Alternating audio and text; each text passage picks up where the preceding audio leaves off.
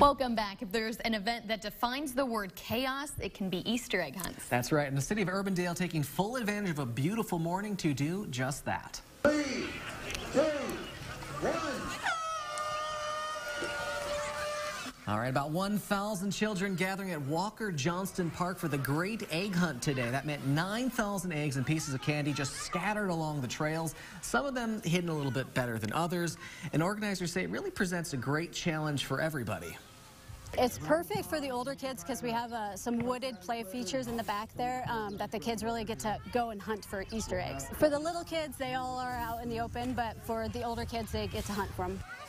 This is the 14th year Urbandale has hosted the Great Egg Hunt. Kids were broken down into 2 classes, 4 years old and under, and then 5 to 12 years old.